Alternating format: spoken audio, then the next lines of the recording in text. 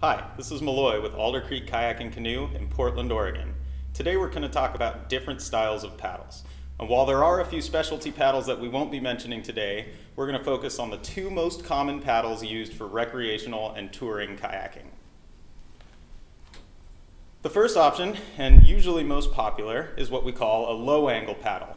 You'll notice it's relatively long with a very narrow blade. These are a nice option for distance touring. It's low impact, it's not going to pull a ton of water with each stroke, so it's generally speaking easy on the body, and it's a really gentle paddling experience. The other option is a high angle paddle.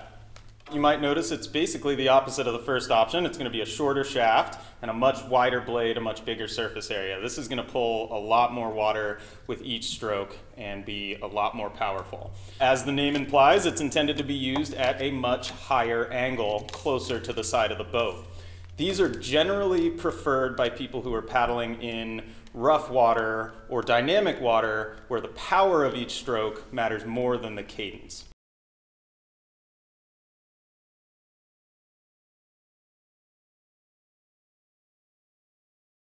If you're still unsure as to which paddle is right for you or your kayak, come by our Jansen Beach location, put your hands on them, maybe try them on the water for yourself.